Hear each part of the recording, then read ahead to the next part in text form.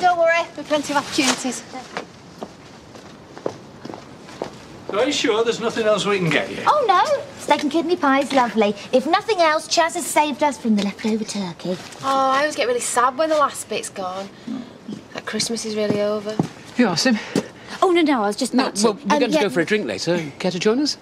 No. I want to get off into town. Oh. What for?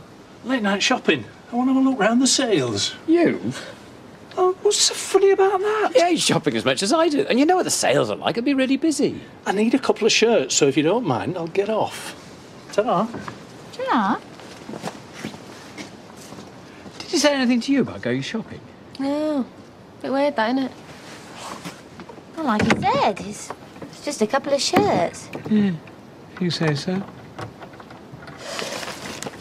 Kind of you. Well, it's the least I can do, isn't it? I mean, you've been really helpful. Betty's been going on about getting Chaz to compensate her for a new hat. You all right?